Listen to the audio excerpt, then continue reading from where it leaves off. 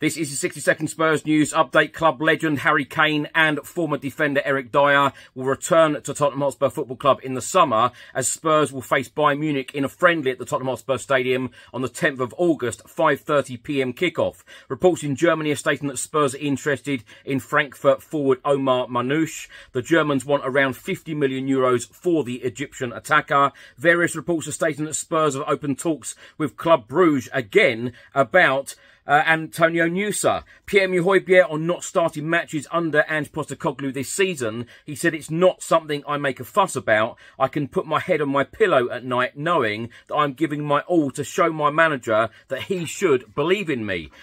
Richarlison has stated that depression caused him to consider quitting football and he had dark thoughts about death. Spurs sponsors AA have donated shirt logo space to breast cancer charity I Can Serve for the Luton game this coming weekend.